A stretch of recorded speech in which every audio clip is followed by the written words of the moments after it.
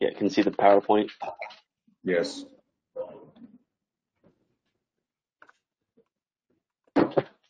Changing, yeah.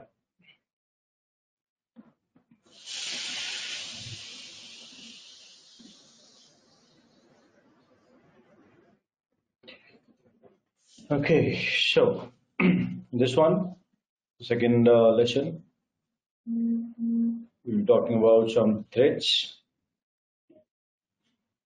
the threat actors, and the threat intelligence. All right. So first, the threat actor types and the attack vector. Okay, and then the topic number 2B, we'll be talking about the threat intelligence sources. Okay, here in the first one, we'll be talking about the different type of threat actors, the vectors, and the intelligence sources. So, when we need to classify and evaluate the capabilities of the threat actor, okay, we need to look for the vulnerabilities, the threats, and the risks with that. Okay, so what exactly is the vulnerability? Okay, what exactly is the threat and what exactly is the risk that we need to understand? Okay, so the vulnerability, that's a weakness that could be triggered or accidentally or exploited by the attacker to cause a security breach. Okay, like improper what you can call improperly configured or installed hardware or software. Okay, delays in applying and testing the software firmware patches. Okay, untested software and firmware patches. So these are some of the vulnerabilities that you can call. Okay, loopholes, insecure password usage, design flaws in software or the operating system. Okay, so these are some of the vulnerabilities. Okay, threat, when it comes to threat basically is a potential for someone or something to exploit a vulnerability and breach the security. Okay, threat may be intentional or unintentional. Okay, the person or a thing that poses a threat is called the threat actor. Okay, or the threat agent.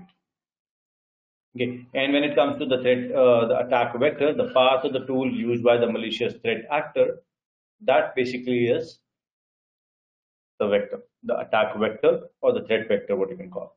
Okay. Then it comes to risk. Okay, risk basically is the likelihood and impact of a threat actor basically exploiting the vulnerability. Okay, like we all understand what the risk is, but it is a bit difficult to explain what the risk is, right? The risk is the uncertainty, the likelihood, okay, and the impact basically both altogether. Okay, impact times likelihood or likelihood times impact. Okay, so to assess the risk, first you need to identify a vulnerability and then evaluate the likelihood of it being exploited by a threat and the impact that a successful exploit would have. Okay, that's basically the risk will be all about. Okay, risk will be calculated in the value over there, that is low, medium, or high. Okay, and there are some attributes of the threat actors. Okay, now cybersecurity techniques were highly independent on the identification of the known threats. Okay, and still are.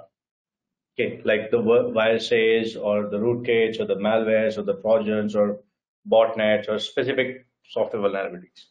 Okay, now it is relatively straightforward to identify and scan for these types of threats with automated software. Okay, but the attackers were able to develop the means of circumventing this type of signature-based scanning, basically. Okay, so the sophisticated nature of modern cybersecurity threats means that it is important to be able to describe and analyze the behavior. Okay, and the analysis involves identifying the attributes of the threat actors in terms of the location, intention, and the capability. Okay, so when it comes to the location, okay, the attacker can be the threat actor or the attacker or the threat agent can be internal, can be external. Okay, internal, the insider threat, you can say. Okay, the one that has been granted permissions onto the system. Okay, maybe the employee of the organization.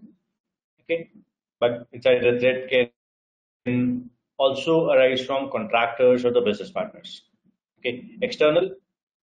Okay, the threat actor is the one that has no account or no authorized access to the target system. Okay, malicious external threat must infiltrate the security system by using malware or social engineering over there. Okay, then it comes to the intentions. Okay, or the motivation. Okay, intent describes what an attacker hopes to achieve from the attack. Okay, and the motivation is the attacker's reason for performing the attack.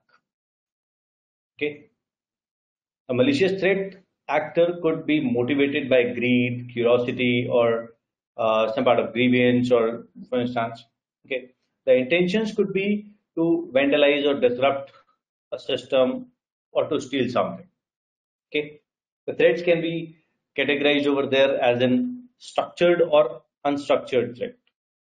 Okay, like the target versus the opportunistic, you can say.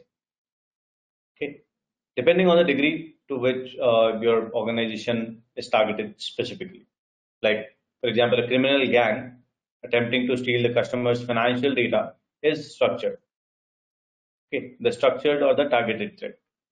While a script kiddie launching some variant of on the email worm, okay, on any kind of email worm, okay, that will be the opportunistic or the unstructured threat. Okay,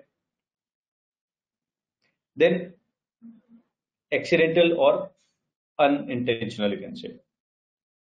Okay, malicious intents and the motivations can be contrasted within these two terms.